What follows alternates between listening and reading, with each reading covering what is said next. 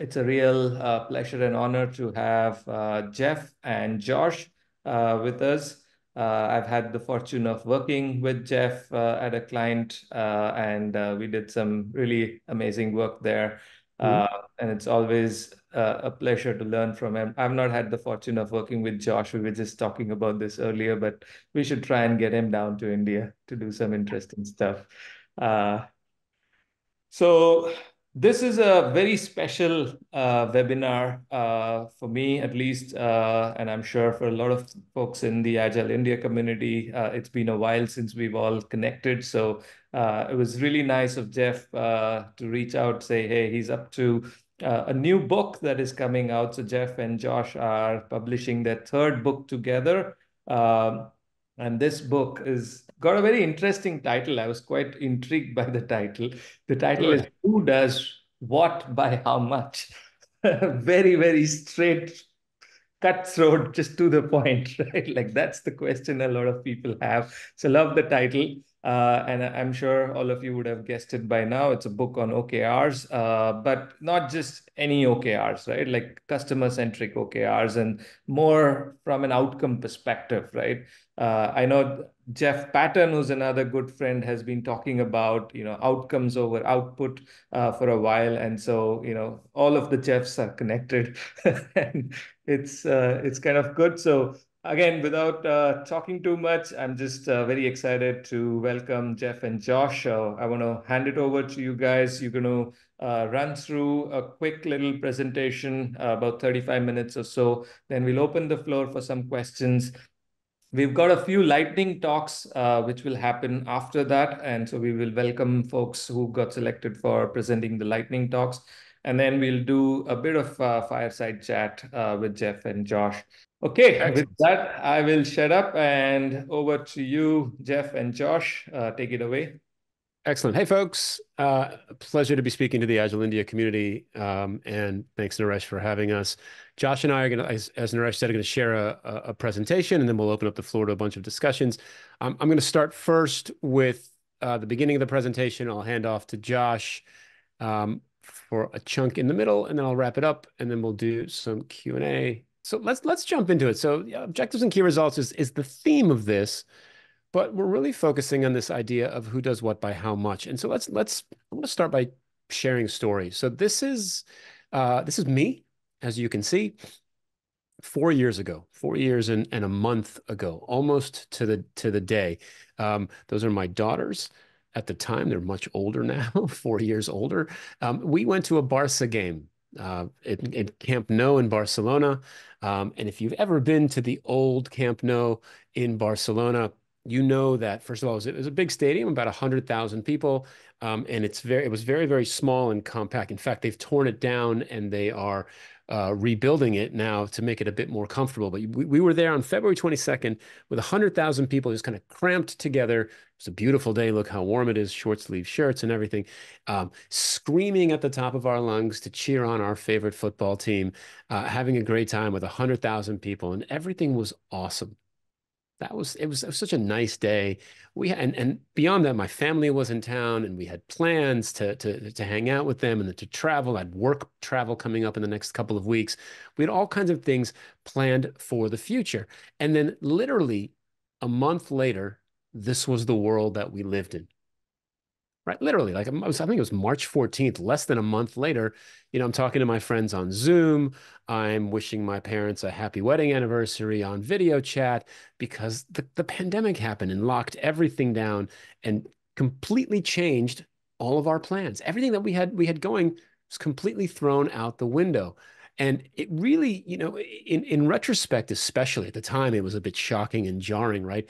But in retrospect, really it kind of led me to a bit of a realization that regardless of how much we think we can plan ahead and be certain in those plans, the reality is that we're constantly guessing. We're constantly guessing because we can't predict the future. We can only make the best guesses about what we're going to do, how we're going to behave, what we're going to plan based on what we know right now. right? The only thing we can base any planning on is on what we know right now. And this is a fairly uncomfortable truth of life where you just sort of embrace it, but it's also true at work as well. The reality is that we can't predict the future. We can only, make the best guesses about what to build, how to make it, who to make it for, and what we think they'll do with it based on what we know right now. Now, what's fascinating about that is that when we make those guesses about the products and the services that we build, when we think about, what should we make, right? How are we going to plan it? What are we going to build? The reality is that the time it takes us to learn whether or not those guesses were correct or whether those guesses were wrong has improved dramatically. So when I started my career back in the late 90s, this is how software was delivered. It was delivered on top of on CDs. And I worked in America Online. And if you were lucky enough to live in the US, the UK, France, or Germany in the late 90s and early 2000s, you were lucky enough to receive one of these CDs. You're welcome, by the way. Um, we would work for months on this, 6 months, 9 months, sometimes a year, and then we would stop and we would print 15 million copies of these CDs and send them out in the mail. And then we'd wait. Did people receive them? Did they use them? Did they install the software? What did they use? And how did they use it? And the feedback loop for learning if the guesses that we had codified onto that CD were true, that feedback loop took anywhere from 6 months to 12 months and sometimes longer. But the good news today is that the time to learn, if your guess was right, has shortened dramatically. This is a chart from Gene Kim's amazing book, The Phoenix Project, where he talks about how frequently the tech giants in the world, Amazon, Google's, Netflix, Facebook's, et cetera, of the world, deploy code to production. And you're looking at Amazon deploying 23,000 times a day, right? That's crazy, right? But the amazing part of that capability, right? And I understand that that's the extreme capability, but the amazing part of that capability is that the time it takes for us to learn whether our guesses are right or wrong has shortened dramatically. Literally, it's as fast as we want, right? As fast as we want to find out, and as a company, we're willing to invest, we can find out if our guesses about what to make and how to make it were right or wrong. On top of that, we've got a whole bunch of tools and methods and techniques to help us reduce the risk of guessing incorrectly and wasting effort. So you take the technology, and on top of that, you layer things like Agile and design thinking and lean UX and the product thinking and all of those ideas, right? In theory, we should be able to reduce the risk of guessing incorrectly and building the wrong products and delivering the wrong services with a significant amount of accuracy. But the reality is, especially with the clients that we work with on a regular basis, is that all of these efforts get hamstrung. They get hampered by one specific thing. There's one practice that continues to slow down our success at improving our guessing and course correcting more quickly. And that's this idea of managing the outputs. Now, managing the outputs is this idea is basically embodied in this concept of make me a thing, right?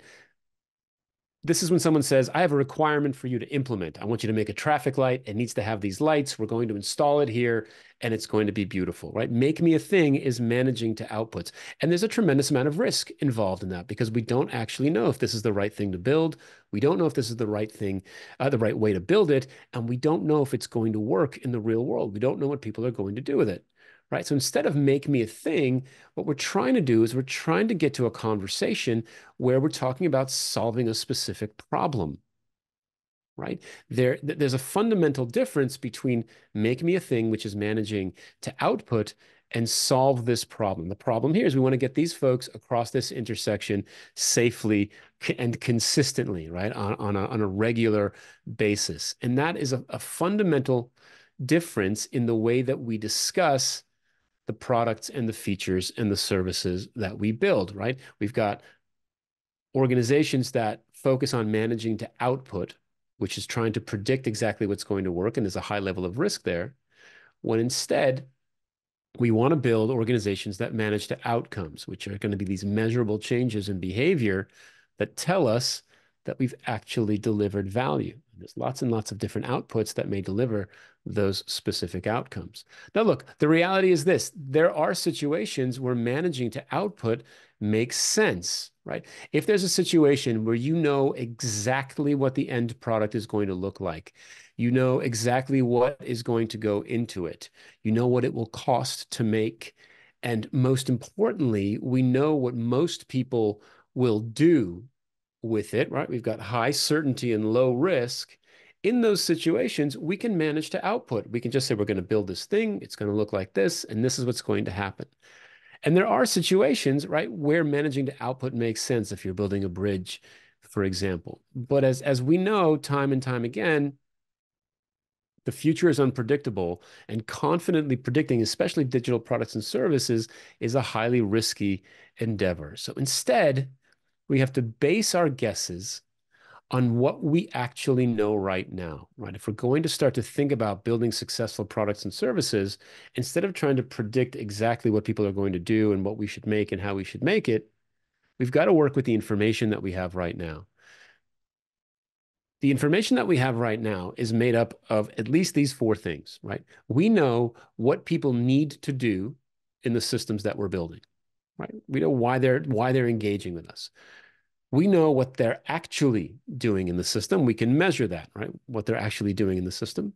If we're lucky and we get access to our customers, we can ask them why they're behaving in that particular way. And we know right now what we need as a business to be successful. Those are the things that we can use to start to think about what we might build. What we don't know is exactly how to solve our users' needs, right? Trying to predict what products or features or solutions make sense now runs the risk of being wrong in the future when we actually build it, right? It's risky work filled with untested assumptions that we believe will drive some user behavior in the future, but we can't prove it. And so instead of managing to building a thing, we want to manage to building to human-centric goals, right? To setting goals away from output and towards outcomes. And that's where objectives and key results, as we see them, come into play. Now, the way that we define OKRs in our book is that it's a goal-setting framework for teams that defines a qualitative goal. Why are we doing this? What's the benefit? What's the change we're trying to create in the world for our target audience, right? We want to create the simplest way, the safest way to cross a street, right? Something along those lines. And then we measure success towards that goal by achieving specific outcomes. What are people doing differently to tell us that we've now created the safest way to cross a street? The thing that we're going to move away from is setting goals that are specific to output, right? We're not going to commit to making a specific thing. And at the core of this idea of objectives and key results is this foundational idea that everyone has a customer, right? This idea that we make something for somebody else, and that person who consumes that thing that we make, that is our customer. Now, look, if you work in a B2C environment, that's an obvious statement for you, right? Your customer is the end consumer, the person that's buying that from you. So this perhaps isn't a revolutionary statement, right? But for example, if you build systems or services or policies for the vendors for your company, right? Those vendors are your customers, right? So when, for example, when Naresh and I work for a client, right? The onboarding systems, the procurement systems, the cybersecurity rules, all of those things are products and services that are made by generally the procurement department, and we are the customers of those. We are the customers of the procurement department. If you work in a B2B situation, right, your client buyer, your client users, those are your customers. And for those of us who work on systems that our colleagues consume, right? So we make systems that other teams inside the company consume. Those are our customers. There's a human at the end consuming every single thing that we make. And our job is to try to figure out how to make that human more successful. And the way that we know that those humans have become more successful is we try to measure how they behave. That's our goal. But there's an interesting thing with humans, it turns out, is that even if you think you know them well, and even if you think that you can predict what they do and how they do it, the reality is that human behavior is complex and unpredictable. We don't know exactly what people are going to do, and we don't know why they're going to do it. And on top of that, even if we do manage to nail the behavior up front, we kind of have a good sense of what people are going to do, and they start to behave that way. What's interesting is that over time, that behavior isn't static, right? Just because they started doing one thing first, right? It doesn't mean that they're going to continue doing that for the foreseeable future. Behavior often emerges through the use of our products. Facebook is a really great example of this. Initially, it was just meant to connect folks from the same schools and the same universities. And these days, it's used for a whole lot of different purposes that I'm sure the founders of Facebook didn't have in mind, right? Behavior is a moving target, and it emerges through the use of our products. All right. Josh. So Jeff just talked about this challenge that we have, right? When we're thinking about delivering value to the market, we're trying to create value for people, right? And so we're trying to understand what they're doing, what they're trying to do, and we're trying to help them do things that are valuable for them and valuable for us. Okay, that's the whole idea behind this idea of outcomes. And so, if you've had a chance to read my book, Outcomes Over Output, or if you've spent any time listening to either me or Jeff, you know that we use this definition of outcomes. And it's on the next slide. I'm gonna the definition that we use, and we've been teaching this for 4 or 5 years now, to teams, and it solves a really important problem, which is that especially for agile teams who want to be more outcome centric, one of the big challenges is that this word kind of just means whatever we want it to mean. It means results, or it means goals, or it means targets.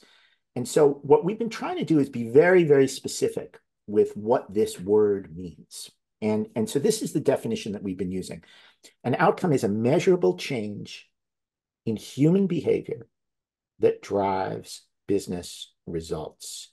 And what that does, to have that specific behavior, that specific definition, is it lets teams start to use this as a tool to plan their work, to deliver around, and to measure the quality of their work.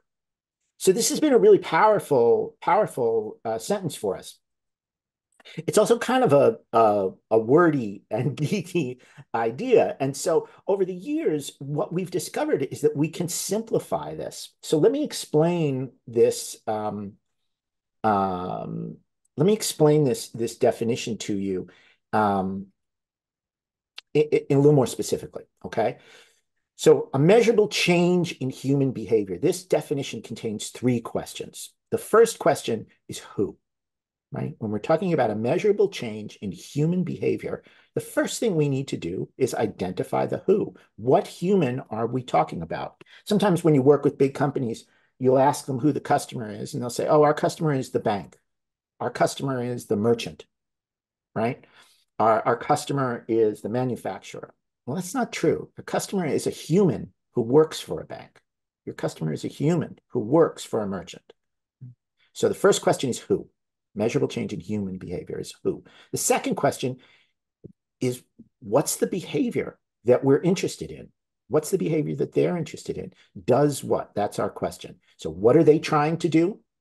How can we help them do it better? How can we help them do things that are valuable mutually, right? So who does what? The third question is by how much? Okay, and that's the measurable part. So we want to be able to use this as a tool. It becomes a valuable tool when we can use it to measure precisely the effect of our work. And when you take these three questions and you add them up, you get this kind of very simple statement that you can ask to try and think about the results of your work. Who does what by how much? This is where the title of our book comes from, because this sentence is the core, the kernel at the heart of OKRs, and Jeff is going to talk about that in a couple of minutes. The reason, though, let me just talk about the reason that we are so insistent on the idea of outcomes, right? We have lots of tools that let us talk about output, about the stuff that we make. We have requirements, and we have specifications, and we have user stories, and we have epics, and we have all of these tools that are important tools for us in our work that help us be really, really specific about the stuff that we're making. Those are great. We need those tools. But we also need tools that let us be really, really specific about the value that we are creating. And outcomes are that tool. Outcomes give us the tool to be really specific about the customer value that we are trying to create. And so when we can be specific about who does what by how much, and then we can put our solution into the world, outcomes will tell us when we have delivered customer value, okay? We can put our solutions in the world. We can see who is doing what and by how much, right? And it will tell us when we're done working, okay? All right, so how do we use outcomes then in the context of OKRs? This is what we're here to talk about. We're talking about OKRs, setting human-centric goals. Jeff is going to talk to you about how we use those questions, who does what by how much, within the context of OKRs. Excellent. All right. So that's the foundation. What does this have to do? How do we bring all this together and set goals, as Josh said, with OKRs? So we're going to talk about the two halves of OKRs, objectives first, and then key results. Show you a couple of examples. We'll wrap it up, and then we'll do Q&A, right? So if we're thinking about objectives, objectives are the goals that we're trying to achieve and our intentions. An objective is a qualitative goal. So usually we're going to see a lot of superlatives in there. The easiest, the simplest, the most efficient, fun and engaging, things like that. We're looking for those types of words in our objective statements that are inspirational and aspirational. They talk about the value that we're going to create in the world and how that value supports both the higher purpose of the business and perhaps of our target audience as well. And we want those objectives to be time-bound. And I want to be just super deliberate about this because you'll notice that there are at least two things that are explicitly missing from this goal statement. If these are the bullet points that describe your goal, right? There's two things that are missing from this. Number one is features. There's no features, there's no solutions, there's no services that are mentioned as a part of the objective statement. That's number one. And the second thing that's missing from here is metrics.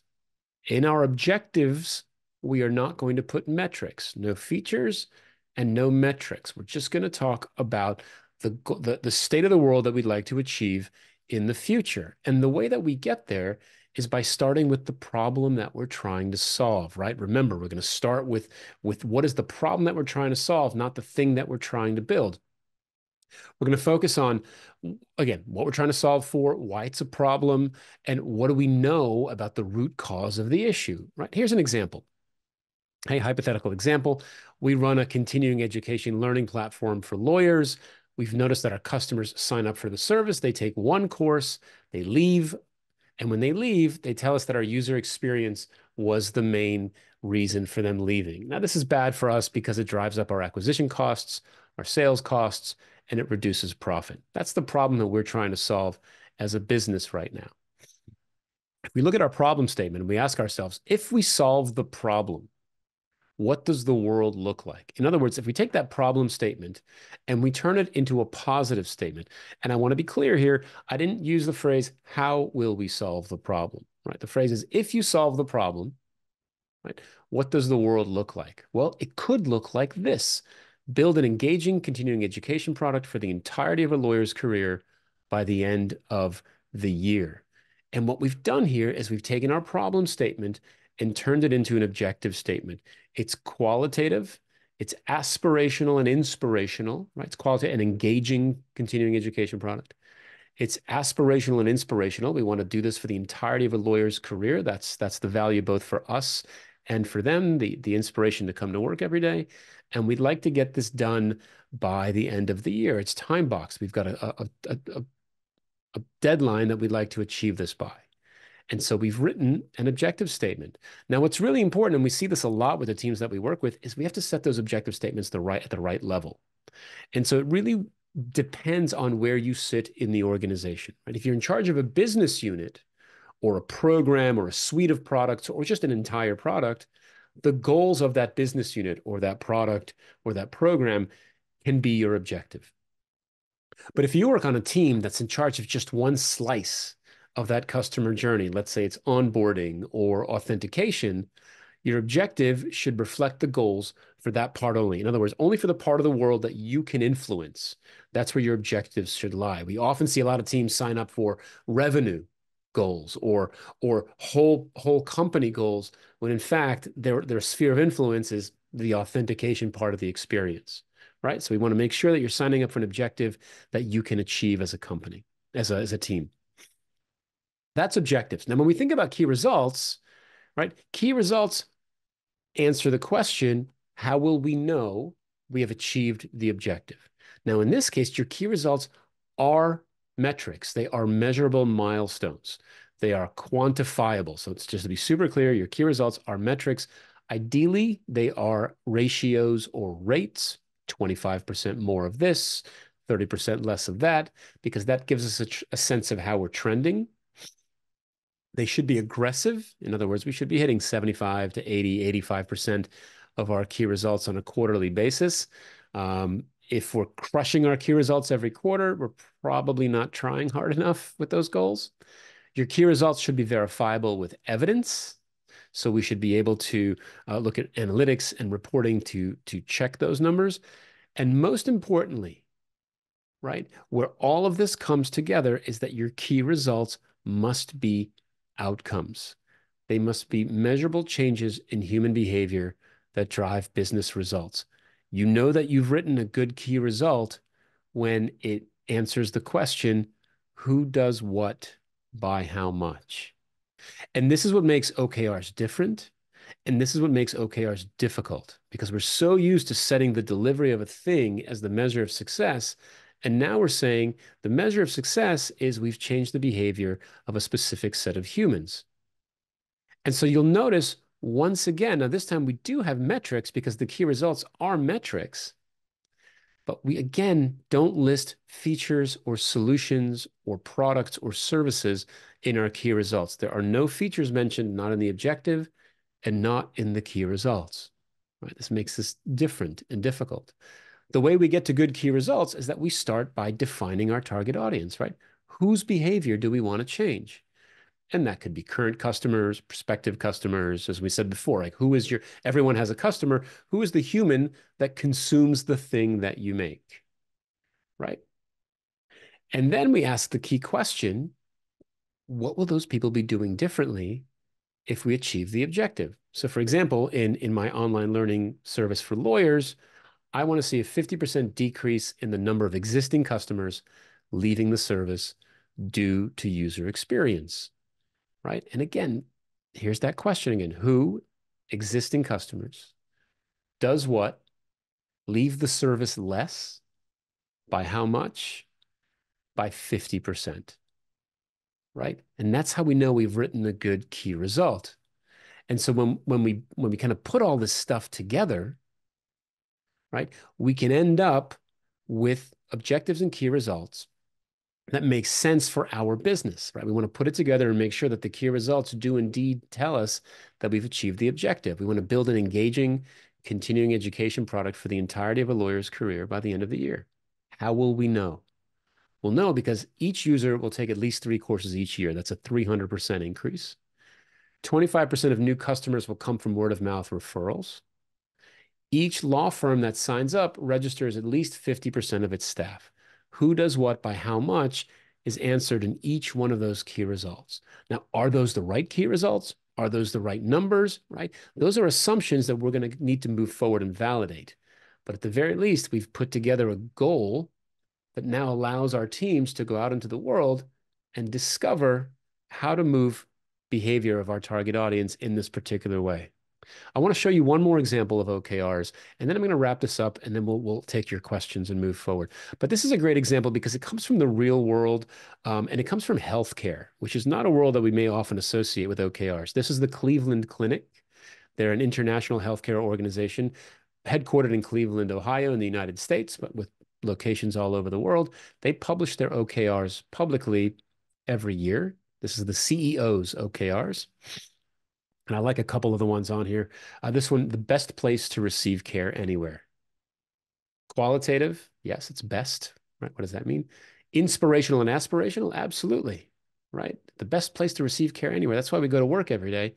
And it's time bound. It's by the end of the year.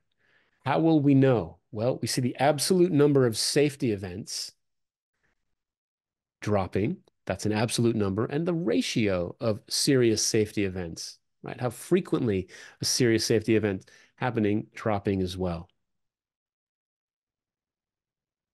Another one I really like on here is the best place to work in healthcare. Again, inspirational, aspirational, qualitative, but inward looking. How do we create a great place to work?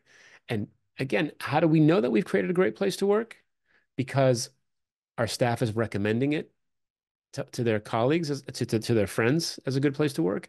And we're seeing the percentage of regrettable turnover go down. Those are people quitting voluntarily and quitting, people that we don't want to quit are leaving less, right? That's our goal.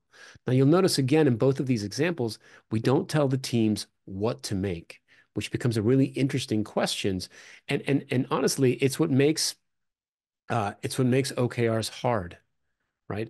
They are a goal-setting framework that redefines success away from output to outcomes, right? And setting goals should be difficult. It aligns an entire team or entire organization. But when we set goals towards outcomes, we create a much broader spectrum of possibilities for how we might solve those problems. And it gives us the opportunity to discover the best way to deliver value to our customers at the end of the day. And so with that, I'll say a quick thank you. We've got a book coming out in about a month or so. You can check it out at okr-book.com. Thanks, Jeff and Josh. That was pretty dense, I would say, and quick. Yeah. Like I'm sure you've done your 10,000 hours on this presentation. Uh, Very well polished and to the point. Really appreciate that. All right. I think there's a couple of things I wanted to quickly touch upon. And, I know these days, one of the things that everyone's been looking at is ChatGPT. So what I thought is let's test drive ChatGPT and see what do you guys feel? How good is ChatGPT in helping me come up with OKRs? So I'm going to quickly share my screen. I hope you guys can see my screen. So here's something that I asked ChatGPT. There's a new open source product that I'm building called Specmatic. So I'm asking ChatGPT, I want you to look at specmatic.in and help me come up with some OKRs for the next quarter. We don't really have a lot of tooling in place to measure this. Also, we just launched pricing plans and are trying to improve awareness, branding, and adoption of the tool. Right. So that's the question I asked GPT, and GPT came back with these. In fact, it actually came up with two options, but I'm just going to put this first option up here. What do you guys think? How This is good terrible. is it? Terrible. Yeah. Terrible. Yeah. Well, Look at every single one of those key results is an output. Every single one. Not one of those key results is an outcome, is a meaningful change in human behavior. And those objectives, like why do we want to increase specmatic awareness and brand visibility? I mean, you could say it that way, but but again, hosting 4 industry-related workshops, that's an activity. That's not a behavior change. What will people be doing differently after you host 4 industry-related workshops? Partner with 2 to 3 influencers. Okay. Why? What will people be doing differently after I partner with 2 to 3 influencers? You see what I'm saying? But you can ask that about literally every single one of those key results. Like they're all output-based key results. And again, the objectives aren't, I mean, you could argue that they're qualitative. Yeah, so if I just go through the list, right, I would say they're qualitative in some sense. Are Yeah, they inspirational and aspirational? Maybe really not. okay, Just going through your checklist, right? And are they actionable and action oriented? I would say kind of yes. kind of. Yeah. The key Uh, results are tasks. They're all tasks. Conduct. You can see it in the verbs, right?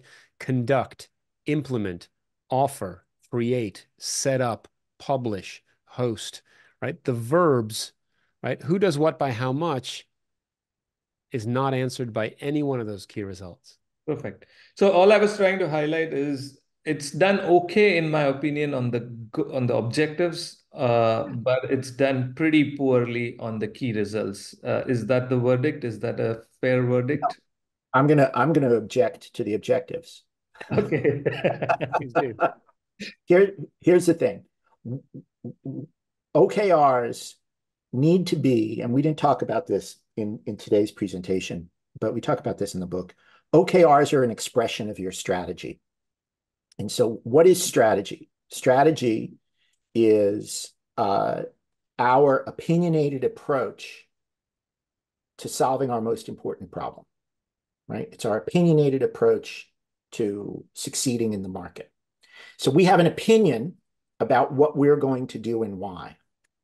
We're going to be the most expensive electric car in the North American market because we believe that signals, that's an opinionated choice. We believe it signals that we are the highest quality, the most exclusive, the aspirational brand, right? That's a strategy. It's an opinionated approach to solving an important challenge. I have no idea what the strategy is here. The strategy is, this could be a good strategy, Yes. right? We want to increase brand awareness. We want to create a community and we want to encourage adoption. Okay. That's pretty generic though, Correct, because right? it's a very generic prompt, right? I mean, there's no way GPT would know what your strategy is or what is. But what's interesting, it did come up with saying, hey, you do need to build a community because in the prompt, nowhere I've mentioned about building community or focusing on community, but it kind of suggested that. Anyway, that was not the point. What's interesting is the next prompt, which is basically same thing, except that I want you to take a look at specmatic.in and help me come up with some customer-centric OKRs as defined by Jeff and Josh for the next quarter, and everything else remains the same. Do you see any difference now? There is a little bit of a difference. So I'm just scanning the key results. The It first one just says, uses the word customer more. yeah, it does use that. Customer, customer, customer. Uh, like increase the number of engaged users on the community forum by 40%. Right? It starts to get into solutioning a bit, right? Active moderation and weekly Q&A, and it doesn't really define engaged. Like, what does engaged mean, right? So it's a baby step forward there. But then develop and publish a series of use cases, set up a monthly virtual workshop, create a first 30 days onboarding email, launch an early adopter. All this is pretty much the same. So it's like a tiny, tiny, tiny. It's like a newborn baby's step forward. So GPT needs a lot more prompting and learning before they can come up with good OKRs. Is that the verdict? Yeah. Yeah, they need to steal more of our books. Yeah. Once the book is published, we can try it again. All right. This is just something I just wanted to play around because That's very funny, Naresh. That's the first time I've been asked that question. So kudos to you. I find a lot of people are interested in, can GPT solve things? And then you take a topic and then you get the expert to say, well, how well did GPT do on this? And you always get interesting insights from the expert that you may have not noticed. So I thought that would be helpful for people. Yeah. Next time, at least you go and ask GPT for something, maybe look at it from that lens. I mean, I think, Paul makes a point in chat, says, I think that's why everyone can say they have OKRs, but we're still struggling to make a difference. And I think, Yeah. I think like OKRs are a really promising framework, but that's, and a promising framework that we both really like, but you can use that framework well, or you can use the framework poorly. And so you don't like automatically get magic when pull OKRs out of your pocket.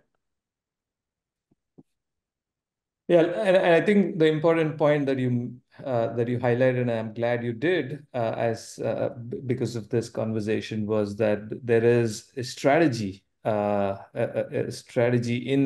the OKR, right?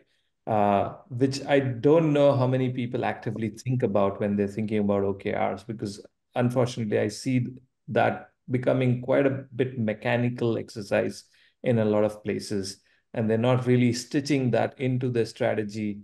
And just like how you pivot on the strategy, maybe you also pivot on your OKRs and things like that. I don't know. What's your view on that? I just I was curious. Do you iterate on the OKRs itself once you've set them? Yes. Yeah. I mean, look, the OKRs are based on a series of assumptions, right? We're going to make our best guess about the world we'd like to create and the behaviors that we think are going to get us there. As the teams begin to work towards those goals, they're going to learn what's true, what's not true. Is this the right objective? Are we chasing the right behaviors? Did we set the numbers correctly? And we want to pause and reflect that the OKR cycle that we advocate for in the book is a quarterly cycle because that's common. But whatever the cycle time is that makes sense for you, you want to pause and reflect in retrospect, right? If you're thinking about agile terms, about what we've learned in the last quarter.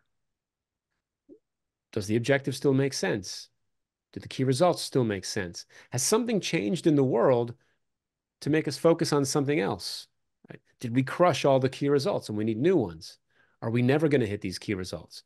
So absolutely, like we always say that like the longest, I mean, and this is in a generic setting, but the longest you ever have to live with your OKRs is a quarter. Because at the end of that quarter, uh, you can begin to reflect and see whether or not you're still chasing the right goal. Cool. So the quarter is what would be your time to kind of go back and reflect. Yes. But Yep. if you try to do it too early, maybe it's just too premature. Well, I mean, Yeah. look, if you're Then Facebook and you've got 2 billion users, you might learn faster than a quarter, right? Very few of us have that kind of user base to work with. We have some interesting questions, so I'm just going to quickly go through and play back the question. So the first question we have here is from Shantanu. He's asking if you're basically providing a service, if you're giving a service to a B2C company, does your don't you think the customers of your customers? So if you're providing a service to a B2C company, then don't you think your customer's customer, that is the B2C company's customer, also your customers? so So go ahead, go Josh. Go ahead. ahead. All right. So here's the thing. Why do we have OKRs? We have OKRs so that we can work on the right things and focus on work that creates value. And so to do that, we want to be really, really precise about the work that we're doing and the effect that that work is having in the world. And so, in a sense, you are right that if I'm in a B2C universe, my customer has a customer, and ultimately we all want to deliver value to that end customer. On the other hand, I have very limited control over what my customer, my direct customer, does between me and the end customer. And so if I don't have direct control or influence, then then then writing OKRs that have to do with end customer behavior takes a measure of control out of the use of the tool. And so it's more effective, we've found, to focus our user. The example we always give is well, I'm going to wait on the example. It's more effective to say, okay, look, how do we help our customer succeed in serving their customer? That's something that we have direct control over. We put tools in front of our customer and we can control that interaction. Beyond that, there's so many factors, so many variables that it starts to become what we call an impact, which is important, but not something we have direct influence over. And so the example might be if you work at General Electric, you're a team of 5 people at General Electric. Well, General Electric's profits are important to you, but your team of 5 people don't control them. You contribute to them, but you don't have any control. You can do the best job in the world, and General Electric could lose money that year.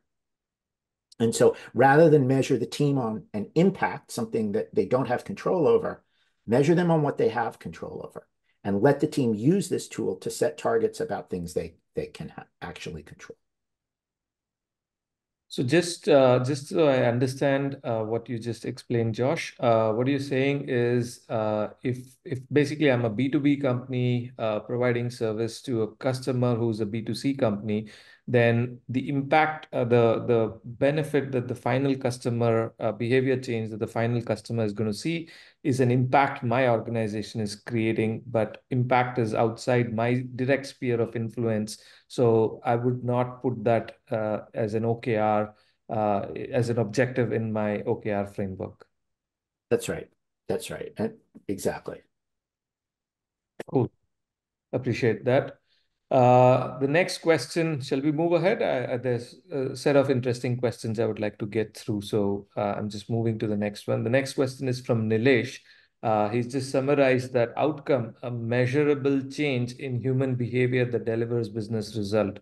And his question is, over what lengths of time are we talking about this, right? Like, does that matter?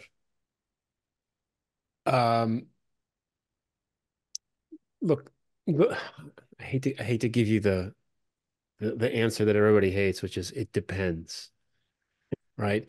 But it's true. The length of time will vary based on the business and the industry that you're in, the number of customers that you have, the kind of service that you deliver. I mean, if you look at, look at two different examples. Look, I mean, we'll use Facebook, right? 2.5 billion users or whatever they have these days, right? You're going to get feedback. You're going to be able to measure outcomes very, very quickly by the nature of Facebook service, by the quantity of customers that they have, right? By the access that you have to test with those customers or to put ideas into the market with those customers. So that could literally be minutes or hours, certainly with a Facebook type of service. Now, with an example like you take a pharmaceutical company, right? Where the time it takes to, maybe that's not a great example, but perhaps like an enterprise software company, right? You have a lot fewer clients, you have a lot fewer users, generally speaking, and it takes time to get updates to those folks. So maybe it's going to take you a quarter to see to see those outcomes move in a meaningful way over time. And so I think that there's a variety of timelines here, and it has to make sense, again, for your industry, for your service, for your customers in that world. I mean, generally speaking, I think for most companies, right, if your whatever your deployment cycles are, generally once you get something out, whether it's a prototype or a test or whatever, you should start to be able to see some feedback coming back from it. But I definitely think it just depends and it varies. Josh, did you have something? Yeah, I mean, I think there's a couple of ways a couple of things to add to what Jeff said. The first is that in terms of OKRs, the we split kind of the goal, which is that objective, from the measure, which is the KR, which is the outcome.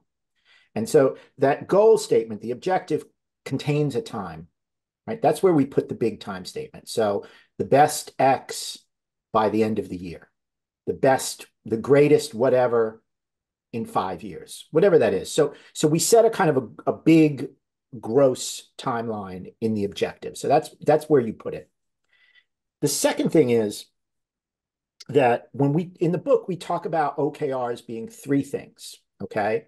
So OKRs are a goal-setting framework, right? And Jeff took you through that. Here's the O, these are the KRs. That's the framework for setting goals. The second thing is that OKRs are a process, right?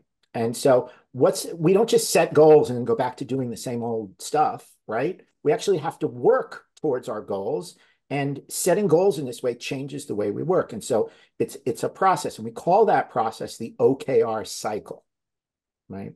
And that process has time boxes in it, right? So when we're using the OKR cycle, we check in on our OKRs. We check in every week, we check in every month, we check in every quarter, and we check in every year, right? And so we have built-in time boxes. Now, your organization may choose to adjust those time boxes based on some of the things that Jeff was talking about, right? What's the natural rhythm of your business? But that's the fundamental cycle: a week, a month, a quarter, a year. And so you look at your objective and you look at your results each week and each quarter, each month, each quarter, and you try to make adjustments quarterly and annually, right? But you measure your progress in these smaller units. And so you can choose to set key results that have time, that are time bound, that say, we think our goal for the year is 50%, right? And we think we're really only going to get started in the first quarter. So we'll say 5% first quarter, but we're really going to see some acceleration in the second quarter when this thing comes online. So 5%, 25%, 40%, 50%, whatever that is. So you have the opportunity to set those timelines through your process. I'll just say the last thing, which is not about time. We said in the book, OKRs are a framework, they're a process, and they're also a culture. And so in the book, we talk about all three of those things. Awesome. Thank you. Let's quickly move to the next one here. There's a question from Girish. He's saying, I prefer and recommend absolute numbers over percentages wherever possible, which adds more clarity. What I've experienced is percentage without clearly communicating baseline creates varied understanding and confusion. So it's not really a question, but I'll turn it into a question. Yes. Do you agree? I forgot to say this when I said it, so thank you for calling it out, Girish. Look, yes, percentages are meaningless without a baseline, right? You can't 25% more of what, right? Based on what? And so you need a baseline for those. If you don't have a baseline, then we start with absolute numbers. But over time, the absolute numbers start to have less and less meaning, right? So for example, if you go to a team and they'll say, we acquired 4 new customers last quarter. Okay. Is that good? Well, if you had 4 customers before, that's a 100% increase in customers, well done. If you had 250,000 customers before and you added 4, that's less significant, right? And so I think initially, if you have 0 customers, right, then adding 4 is tremendous, and therefore absolute numbers make sense. But once you've got a baseline in there, starting to use the ratios or the rates to give you a sense of how you're trending gives you a better sense of whether or not you're moving in the right direction and how quickly you're moving in that direction, and gives you a better sense of, like, is that acceptable? Like, are we making enough progress? Are we making enough progress fast enough to, or do we need to change what we're doing or shift to a different metric? So I guess percentages do make sense in some contexts, especially where you may not really have an absolute baseline, right? There are examples where you may not be able to establish an absolute baseline. Would you agree? The percentages without a baseline, they don't make sense, right? So if you don't have a baseline, then we're going to start with absolute numbers. But as soon as you start to measure absolute numbers, that's your baseline, right? So over the last, and again, the cycle time is going to vary based on your industry. So if quarters make sense, you can be like, well, we acquired 3 customers in Q1 and we acquired 5 customers in Q2. Okay, so now we have 8 customers, and now we've got a sense of a baseline of how we can manage growth from there, or set growth expectations for Q3 and Q4. Or maybe you measure it for a year, and then you say, okay, annually we expect to see these growth metrics. But at some point, you're going to have enough absolute numbers to define a baseline and build ratios from there. Correct. I mean, so you'd have to wait for that baseline to be established. If you try to do that too early, it may be misleading. Correct. Perfect. Cool. Let's move ahead. I think the next question is from Gerald. He's asking, how do you deal with CTPO, Chief Technical Product Officer, who insists on having separate OKRs for business and the product/tech department? Fire them. Is that the right answer? No, it's a great idea. I, Go ahead. Give them a better answer than that. so look, one of the things so there's this kind of imperfect phrase that we use, and we know it's imperfect, but we like it. It's pretty good. And here's the phrase: everybody has a customer. Everybody has a customer. And so you can think of your colleagues as your customers. Okay? And so my coworker in the next cubicle, right? What is that person doing with the work that I create? Are they able to use my work effectively? Are they able to get value from my work? Right? And so if you think about that, who does what by how much? Okay, right? Who's the who? Well, it could be that person sitting in the next cubicle. And if I'm doing a good job, what value do they get? And how can I tell that they're getting value from my work? Okay. So it's possible with any goal setting framework to abuse it, right? And so a CTPO can make meaningless measures for the tech department. The number of story points that we completed this quarter, right? That's an absolutely meaningless measure. Who cares, right? Or we can say, we've reduced our deployment time from X to Y, and so our customer, right? What's the value? Well, the customer has the most recent customer uses the most recent software every day.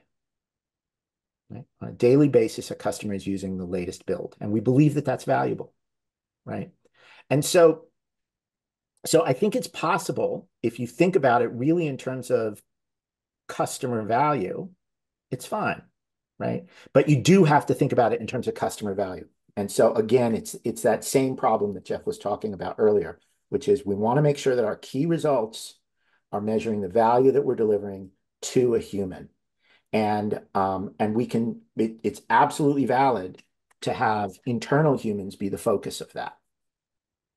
I want to add another thing too here. I think this is an anti-pattern that we've been fighting against for the entirety of our careers, right? This separation of the business and the product and tech departments. And you've heard Jeff Patton talk about this, right? Like, are you a service provider to the business, or are you a part of the business? Like, are you a waiter, right? Or a doctor is the Jeff Patton spectrum of things. But this idea that we create these cost centers inside the company that then service the business is an anti-pattern when it comes to modern product development, modern business building, right? All of us are part of the business. And if we can build these unified organizations that don't divide up, well, product and tech, well, they make the software, right? And the business makes all the decisions and tells product and tech what to do. We start to actually build the kind of cross-functional collaboration that makes organizations successful, that drives the kind of agility that we've always been looking for in these companies, and that ultimately services our end consumers, our end customers more effectively. As soon as you start to set goals for the business and product and tech, you're separating the targets for those folks. We're disaligning the organization, and we're pointing them in not, I don't know if they're opposite directions, just different directions. Why wouldn't we have everybody pulling in the same direction? Like, it doesn't make sense to me. And we see this a lot, you know, and it's something that we've been talking about for seems like forever. And I'm sad that it's still a thing. I think that ties nicely into the next question that Ganesh has, where Ganesh is asking a typical situation: the IT services company are ghost controlled by their immediate customer who just want their outsourced task to be done and delivered. But at the same time, they expect value, that is, outcomes to be delivered. How does one resolve this paradox? I mean, look, I'm going to say something. I'd love to hear Josh's take on this, but I mean, I think the answer is in the question, right? IT service companies, right? Service company. I think the answer is there, right? I think in a lot of those situations, having run an agency with Josh, a services company, it depends on how you sell those services and what promises you make to your clients, right? I mean, if the agreement that, or if the way that you pitch your services and the agreement that you make with your client is, we will make whatever you ask us to, that's the business that you're in. You're a service provider. If the agreement is, if the pitch, the contract, the sales cycle talks about, we will be your partner in delivering a solution that drives these outcomes, that's a different engagement. And so I think the answer is in the question is that if your company is positioned as an IT service company, you're a service provider to these client companies to do what they need. One of the challenges that we faced when so Jeff and I ran an agency together. We were partners in a company called Neo a decade ago, and one of the things that we had to deal with was the way we wrote our contracts. And there's sort of three ways that we saw that we could write contracts, right? The first way was we'll write a contract based around deliverables, right? So we specify everything up front, we build what you tell us to, you agree that we've built it, and then you pay us, right? That's a deliverables-based contract. You're selling output. You're not selling value, you're selling output. So that's the fundamental agreement that you're making with your client, okay? The second way you can do it is time and money, time and materials. And so you say, we've got a team for you. This team costs X per week. We're going to work with you and you're going to pay us, right? It's a really, really flexible arrangement. It's a little risky for the client. Client doesn't like it because they're not sure what they're going to get. But it's flexible and it gives you the opportunity to really collaborate and decide together what you're going to build and what you're not going to build. That was the model that we chose. The third model is to build around value, to say, actually, we're going to take responsibility for the outcome. And that is a hugely risky proposition for the consulting company. And even though we believe in outcomes, we were not willing to take that risk because our clients would come to us with things that we could not control. Maybe they came with bad ideas. Maybe they came with, we could do a great job, but they could still distribute whatever we did poorly. So we didn't have enough control to say we're going to sign up for the outcome. So the fundamental contractual relationship that lies underneath the relationship is going to drive what you're able to do. And so where possible, right, the most enabling structure for that kind of thing is to take projects on a time and materials basis, and then to demonstrate that you can really deliver value within that arrangement. I mean, just to kind of tie this back in, right? Like, uh, still, there are a lot of ID consulting or ID services company in India whose value to their customer is essentially being able to deliver whatever they're asking for in the most cost-effective manner. And to me, that's value, right? Purely from that perspective. And as long as I can justify that I'm able to deliver what you've asked for, whether it's the right thing, whether that's what we should be delivering, is that really going to help you achieve the outcome? At this point, those things are outside the bound of the contract. What we are agreeing is that, the customer has a good insight of what they want, and they want someone to deliver that in the most cost-effective manner, and something that's maintainable, something that's easy to change. So we could put some of those value parameters on it and say that's value and that's the outcome if you're able to do that, and you draw the Sure. boundary over there and you say, hey, that's what we are agreeing to. And I think that goes back to Jeff's earlier point. You're making a point that I agree with, and I think there are times when it makes a lot of sense to say, like, okay, look, we're going to manage this project based on the output, right? And it makes sense when you have high certainty that, we've specified this thing, and this is the thing we want, and this is the thing we need, and we believe when we get it, we'll have created value. And if those are the terms of the arrangement, that's great. The risk there is that sometimes we are certain and wrong. And it's hard to know in advance. And so yeah, there are absolutely times where that's a the right way to do it. But That's the inherent risk someone is willing to take when they're signing up for a project like this, right? I mean, when they're trying to get someone to sign up for a project like this. So I think it's okay. I mean, I don't want people to feel like, they should absolutely, it's a sin to do that, because there are business yeah, contexts where it makes sense. And that's the context in which it's set. So it's okay. I mean, but if you're working in a product organization and behaving this way, then maybe it's something you want to rethink. I think that's right. And I think the art here is to be able to assess the risk and to be able to select the appropriate management approach. Perfect. So with that, I think I certainly want to thank you, but we have a couple of folks who had signed up for a lightning talk. It's a just 3-minute quick lightning talk. It'd be great if you can give your feedback as well for the speakers who are going to do a lightning talk. Not a formal feedback, but anything you find interesting or anything you would want to pass along. So if you don't mind, we just quickly go through those lightning talks. Okay, as Jeff and Josh, so those senior people are there and you are there, so it is difficult to speak some in front of them, but still I'm trying to share something. Go for it. I'm going to set your timer for 3 minutes.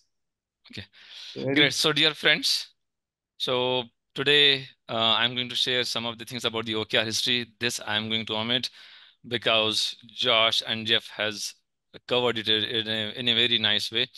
Then we will speak. I will share something on how to connect our day-to-day work to the OKR, to the strategy using OKR. This is what we were just speaking about. Then the last point, I will share how OKRs are going to make Scrum lean. Okay. So connecting our day-to-day work to the OKR. Generally, at the organization level, we have the vision. Then aligning to that one, we have the strategy. Then the organization is coming up with the different objectives and the key results. These objectives and the key results are defined at the organization level by the senior leadership. According to that, there are departmental heads who are coming up with their yearly OKRs. Okay. Then the team is coming up with their quarterly OKRs. Then again, at the lower level, team is forming up their sprint and the monthly OKRs. Okay. So here the beauty is that team is deciding what key result they should be writing, they should be trying to achieve, so that they are going to achieve those upward objectives. And as Jeff was telling, if something is going wrong, then they can abandon at any point of time. Okay. So at this level, the team is forming their sprints, looking at those key results. Okay, these sprints might have certain development work, certain user stories, certain assumptions to test, and the discovery work and all those things.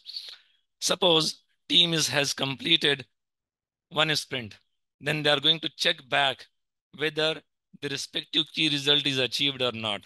And it is adding value. They are helping to move in the right direction or not.